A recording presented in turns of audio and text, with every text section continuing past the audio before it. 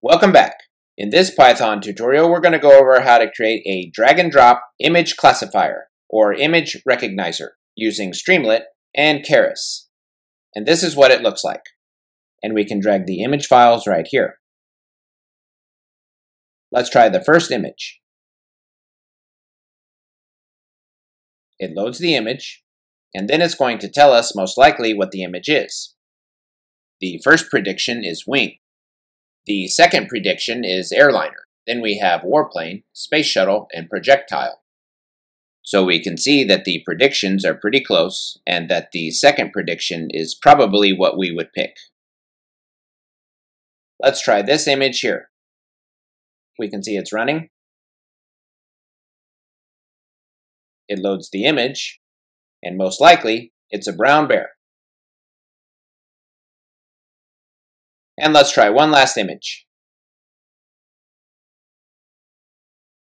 And it returns, most likely, hot dog. So that's pretty good. Now let's go over the code we used to create this project. For the imports, we imported TensorFlow Keras, NumPy, Pillow, and Streamlit. The first thing we did is to load our model using the ResNet 50, and we assign ImageNet to the weights. And for the ResNet 50, we imported that here.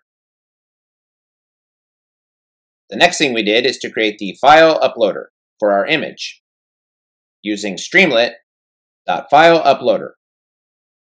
We put in the label and the types of images we want to allow for upload.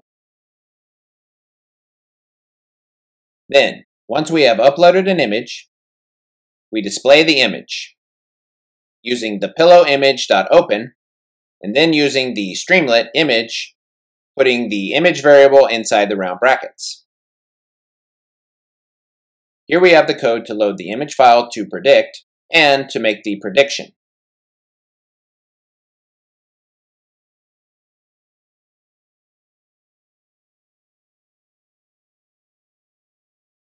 And then finally, we display the prediction using Streamlit.write.